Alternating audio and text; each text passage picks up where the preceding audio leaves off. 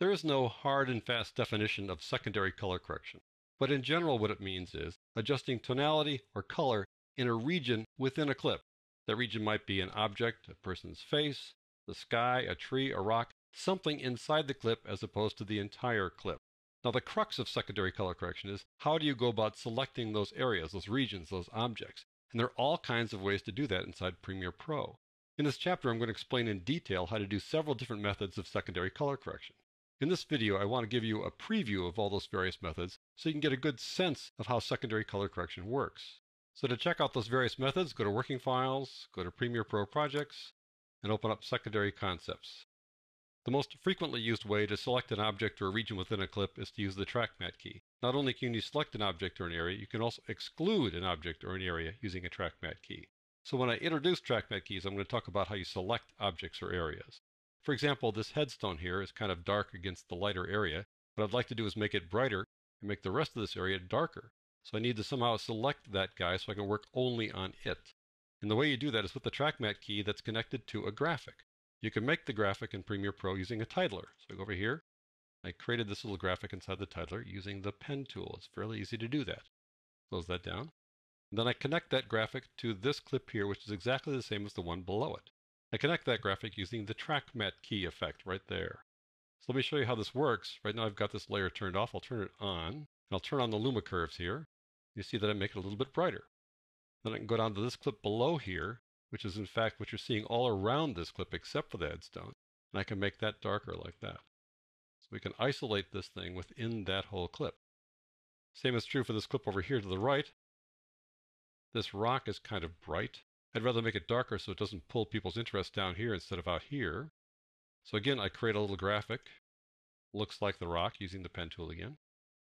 I connect that graphic to this clip using the Track Matte key. I'll turn that on again so you can see it.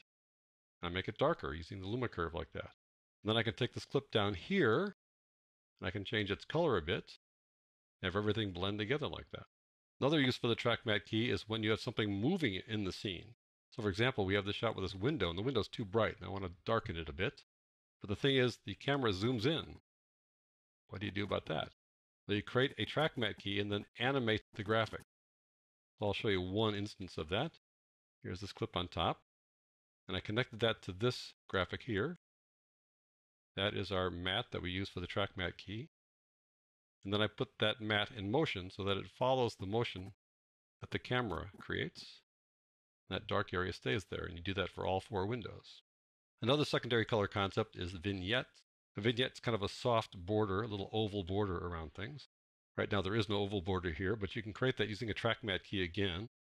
Here's a little oval we created, very simple to make that, and these areas here will be made darker. Close that down. We connect it to this clip on top, which is the same as the clip below it. Once I turn on this layer, see the vignette show up. Now when I turned it on, you went, oh, that's pretty obvious, right? But it's not necessarily obvious if it's on to begin with. If I go to this next clip, you may not notice that the vignette is there. If I turn it off, then you go, I see that vignette now. But if it's there and you don't really notice it because people are drawn to the center of the clip. You can also use something like a vignette to create a blurred background. Take a look at this. Here we have this basic scene, but I'd like to blur this background a little bit more. So I can create another Track Matte, or another matte that we can use as a Track Matte like that. And I can connect it to this clip here, turn that on. You don't see anything happen yet. The clip below here, I'm going to blur. Turn on the blur for that. That lets us then make the background blur while we keep her in focus. There are other ways to create a vignette. You can use the so-called circle effect. This is the circle effect being applied to a black matte or a black clip above this person. I turn that off for a second. You see how that looked originally. But there's the circle effect applied there. Another way to make a vignette. Sometimes you want to change the color of an object in the scene. There are several ways to do that. Look at this. There are three ways that I'm going to discuss. Change the color, paint bucket, and RGB curves. For example, change the color. I can do that. Take the bowl and turn it green or any other color. Paint bucket doesn't work quite so well with this blue bowl. It works pretty well with something that's very distinct, like a chroma key green, but nevertheless, we turned it sort of green there. And finally, RGB curves. It's another way to change colors, like so. Going over here, I have all this yellow that I want to turn to some other color, but I don't want to have this thing turn to a different color, and I don't want this to turn to a different color. So again, I use the Track Matte key, like so, to just isolate that little region there. And then I can change the color using the same methods as before. I can turn on the change the color there, limit it to that.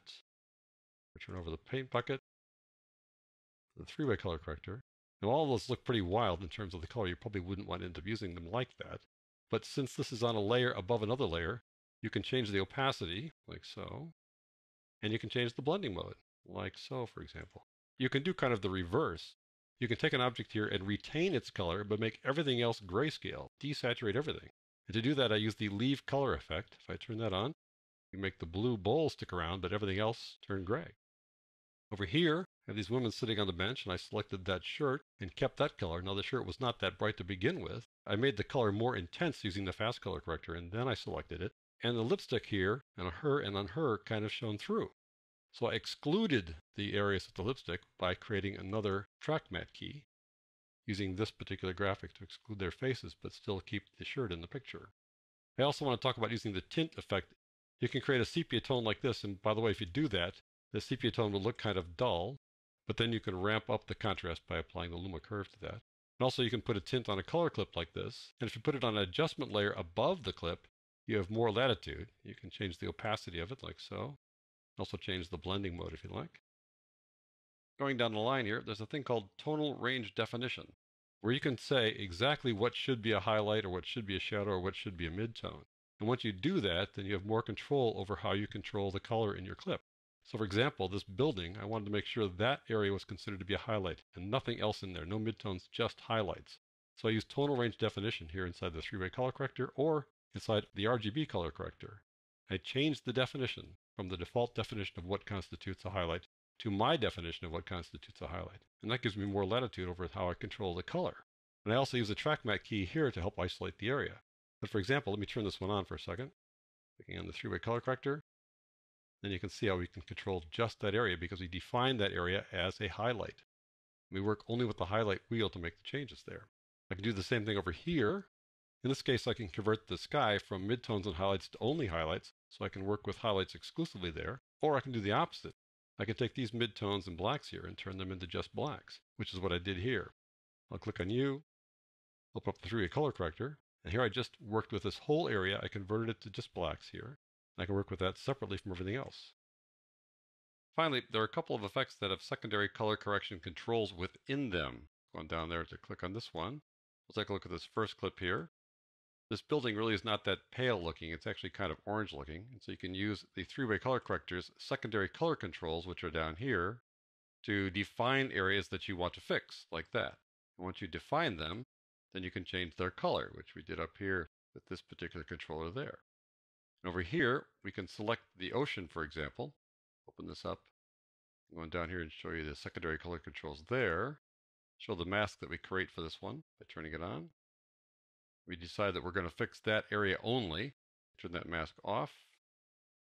And we change the colors for that area by making the ocean look a little bit bluer there. So there are all sorts of ways to select regions within a clip and then apply color or tonality changes to those objects.